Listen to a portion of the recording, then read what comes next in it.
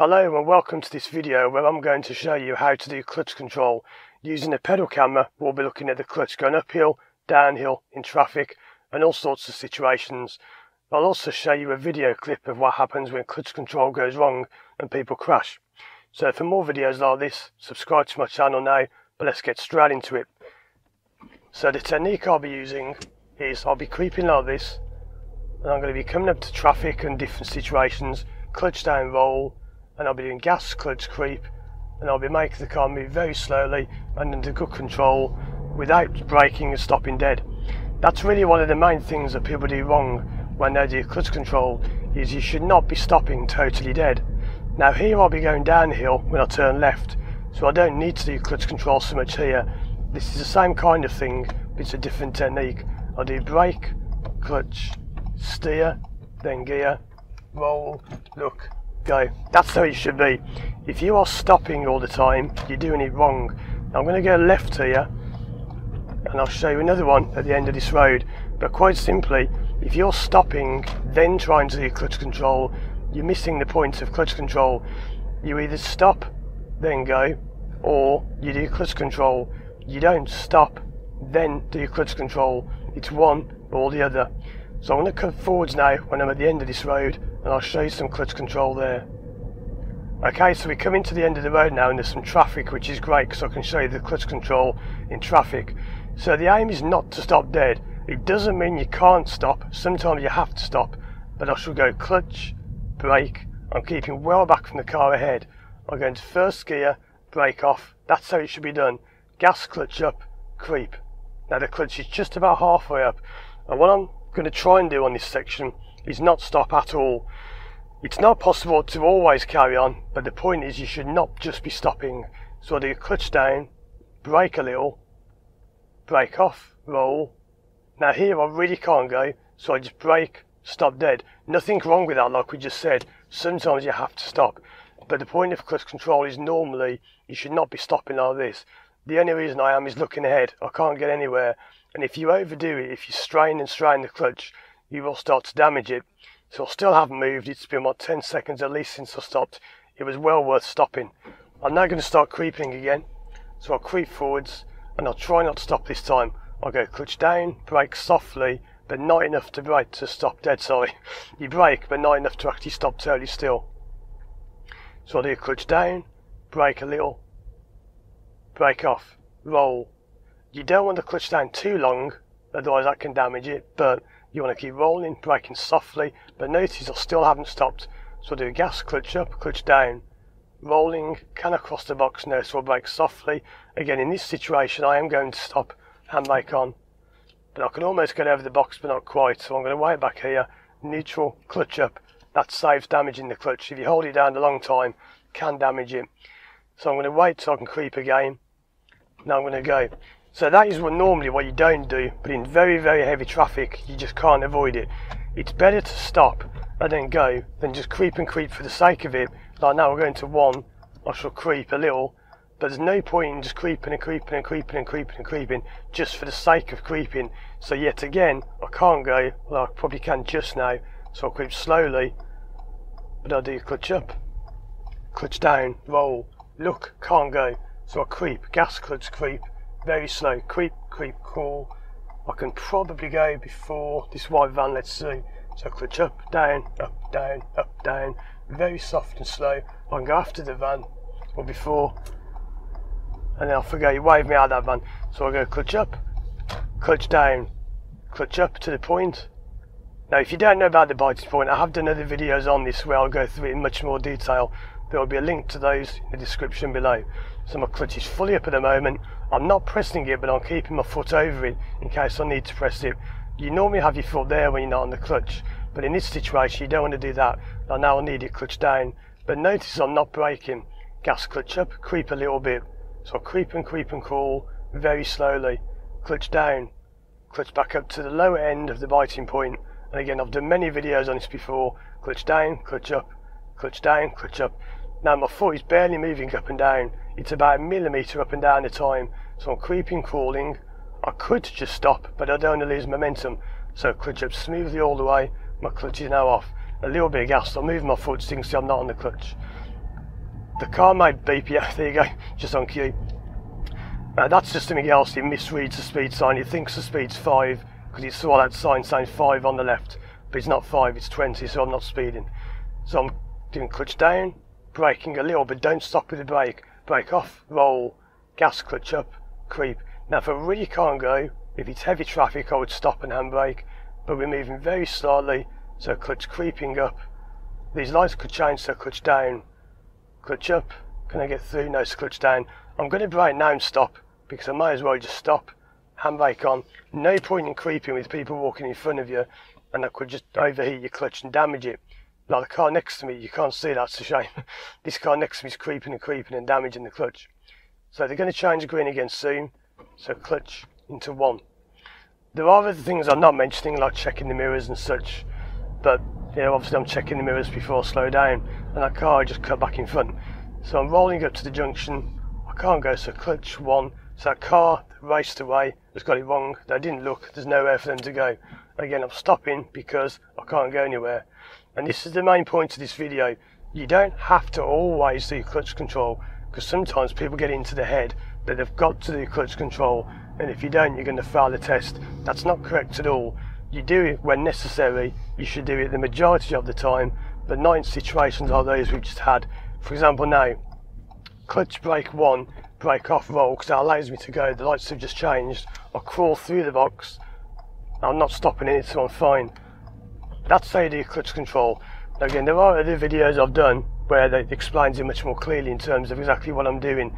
This one is more just showing you some practical applications of it. So here I've got a crossing coming up, they're braking ahead, so I'm going to cover my brake. I can't see to the right, so I'm ready to stop. Nope, I'm okay. This taxi's kind of in the way, but it'll be out of the way. And I can accelerate now up to 30. Now there'll be more places down this road where I'll do clutch control. So I'm going to cut the video forwards now to some of those situations, and I'll show you some more clutch control in traffic and uphill.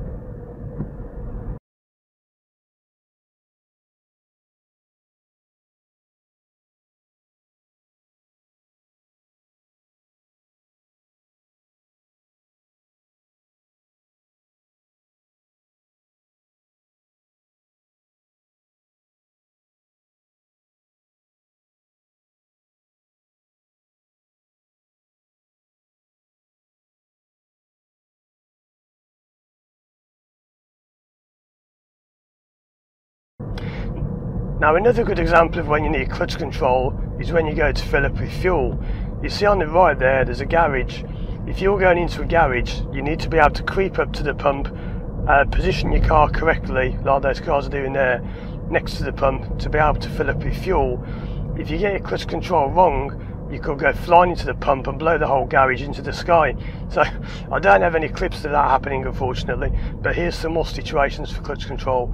Clutch, brake into first, gas, clutch up, because I was going a little bit quick for once, so I did gas then clutch. That's what we call rev matching. I'll be doing more videos on that in the future, but simply if you're going a little bit quick for one, you rev the gas, then lift the clutch slowly, and it helps take away a bit of jumping. Now jumping is not a problem on your driving test. If it's a little bit jumpy or lumpy, we're not really bothered about that, because that's something you get with time. There's an examiner close to where I work, and he always talks about the word finesse. He always says the finesse will come with time. We're not really bothered about that. So again, now I'm braking, the clutch is up. I'm leaving the clutch up because this is also a form of clutch control. It's what you call engine braking. Notice I'm braking with the clutch up. You get stronger braking with the clutch up because your clutch pedal there is holding the car back. If I go clutch down, it rolls away freely. It's a bit like being on a bike or a skateboard. You just freewheel down the hill. So now I'll do brake. I'll need the clutch because I'm going to go in the back of the white car otherwise. I'll go into first gear, brake off, don't stop, gas, clutch, creep, off I go. That would have been incorrect there if I'd stopped, because if I like now, clutch, roll, gas, clutch, go.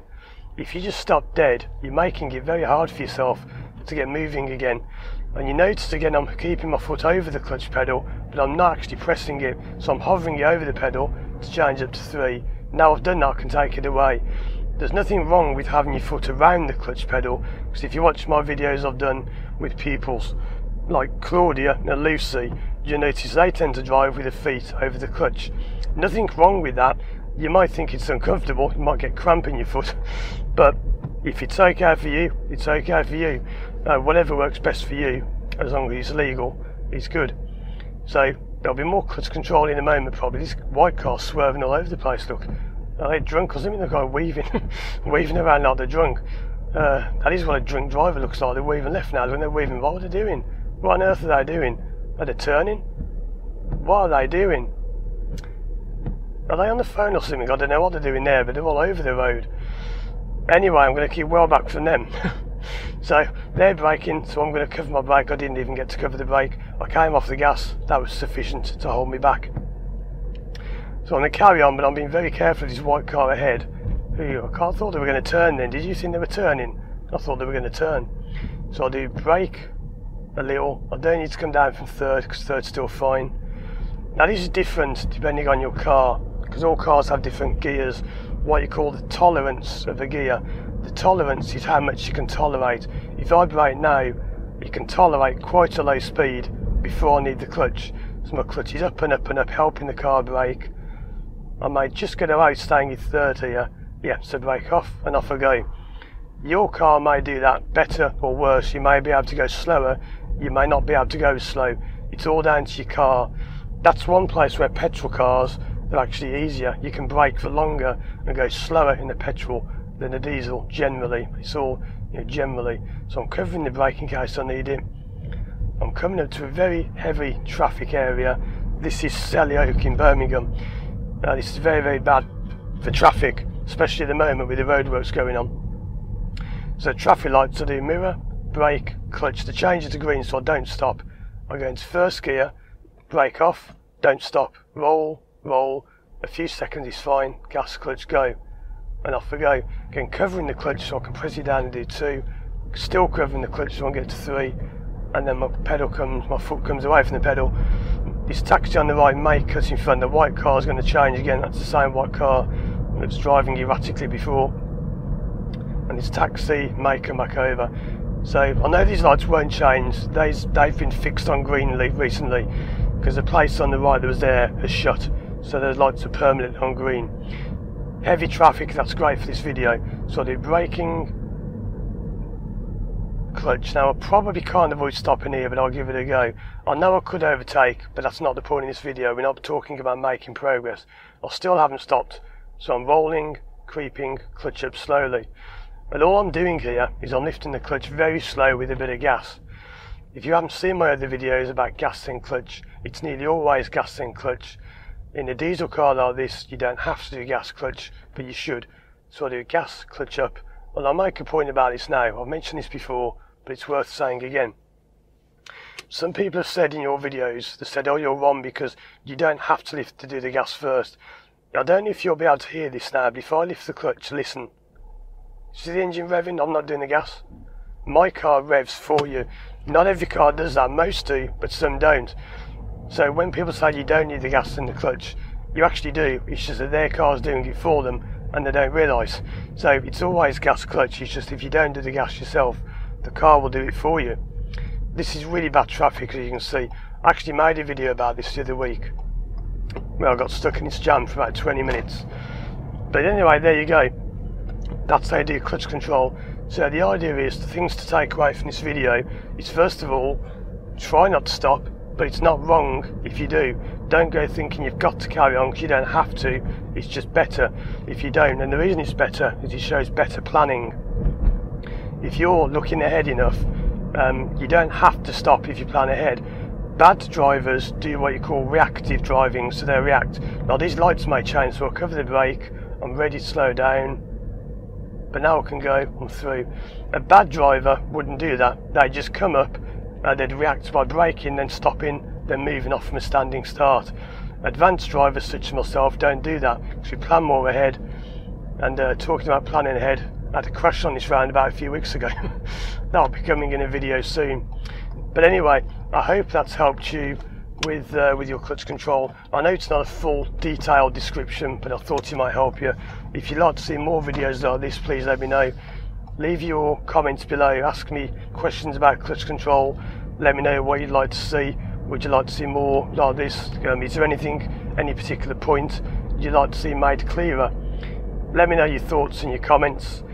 And you see here where it says you can't go right unless you're in an ambulance, buses and emergency vehicles. Everyone just goes right there. Anyway, thanks for watching. Check out my other videos on the screen now. I've done lots of them on clutch control. And as always, I'll see you again soon for more videos.